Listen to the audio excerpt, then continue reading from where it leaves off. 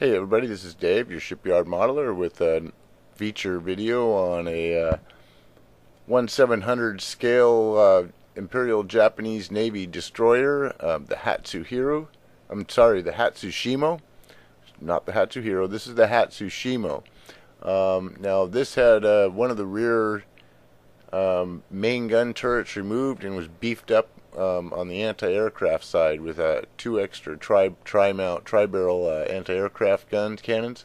I'm not sure exactly what caliber they were.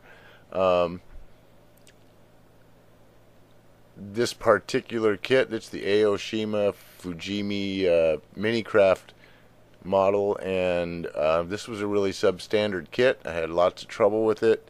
It was not fully molded. I had to build the tops of the turrets and the torpedo launchers because they were just like big craters in the top. I mean, not just dimples, but there wasn't any top. So I had to make new tops for the turrets. What else? The barrels were not formed right, and I had to replace the barrels on the forward turret and one of the rear turrets. The smokestack was like half formed. I tried to fill it and didn't do that great of a job. All in all, it's an okay build, but the kit had such trouble.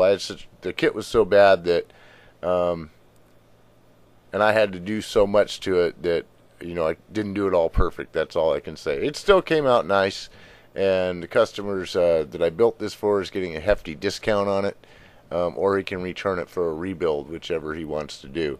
I went ahead and sent it out because the customer still owes me like $50 for the build. So what I'm saying is, if you want to take this ship and take a $50 discount on it, that's fine. Normally the ships cost $80, $79.95.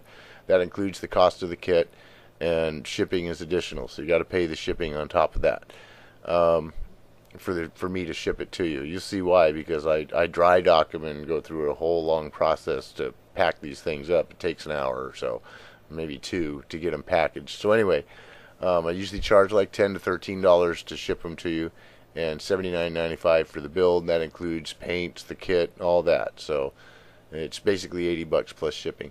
And this kit actually, it came out pretty decent. You have to look at it pretty close to see the defects in it. Of course, I'm looking at it with 4 times magnifying glass and a secondary big magnifying glass and a really bright light. And these pictures were taken in a flash, so it's the harshest lighting condition as possible. I usually shoot my ships in with the final pictures. So this kit, well, the kit was bad. The build was okay.